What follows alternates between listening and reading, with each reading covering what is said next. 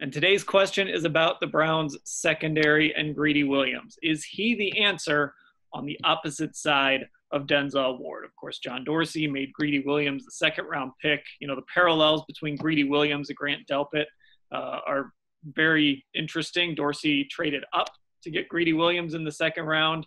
Actually traded up to the pick that the Browns traded out of, I believe, to get Grant Delpit, both out of LSU.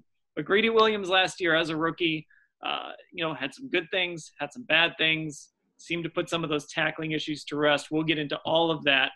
For me, I see no reason for the Browns to not at least give Greedy Williams that shot to continue starting across from Denzel Ward. It just makes too much sense for a guy going into his second season, was a highly touted prospect, as a guy you really wanted. Some people really thought he was one of the top corners in the draft last year, much like some people thought Grant Delpit was a first-round talent this year.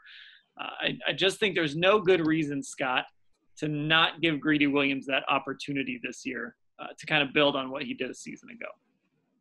Sure, and I think the moves that the Browns have made this offseason would indicate that they probably feel the same way. You know, they didn't go out and sign anybody who is coming in that you assume is going to challenge for that starting spot. Now, there could be competition again.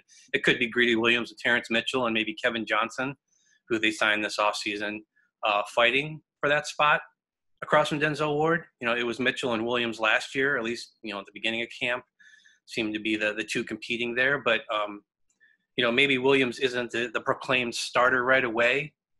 But I think that, yeah, certainly he did well enough last year to not come into this season and think, to think that maybe they had a bust pick or something. I don't think anybody looks at Greedy Williams that way.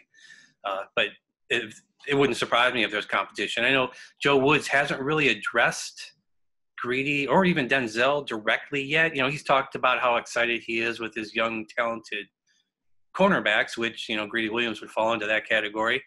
So maybe that's one of the reasons why he's excited. But he had the kind of season I think maybe you expect out of a rookie. Not everybody's going to have Denzel Ward's rookie year, just like we've talked about. Not every lineman's going to be Joe Thomas out of the gate. Not everybody's going to, hit the ground running like Denzel Ward. And I think Greedy Williams, the big knock on him, or the big question mark, like you said, was his tackling.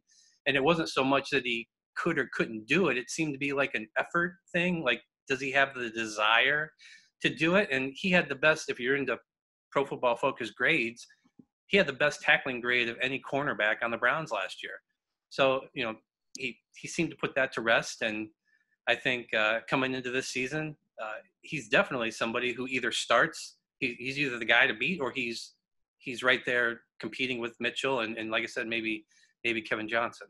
If you're Greedy Williams, as the season wears on and Denzel Ward starts to look like Denzel Ward again, because I did think he got off to a little bit of a slow start last year, that ball's maybe going to be coming your way a little more. And quarterbacks are going to pick on you a little more. Any good quarterback is going to say, who am I going to throw to, Denzel Ward or Greedy Williams? And, I think that's something that he's going to have to deal with, especially if Ward continues to take those steps forward and become that, top cornerback in the league.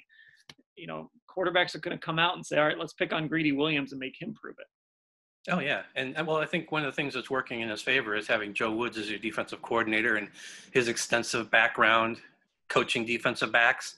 He's Rondé Barber, Antoine Winfield, Darren Sharper, Charles Woodson. These are all guys that Woods has been around. So you can kind of tell, everybody in your defensive backfield, look, this is how some of the best in the game have done it.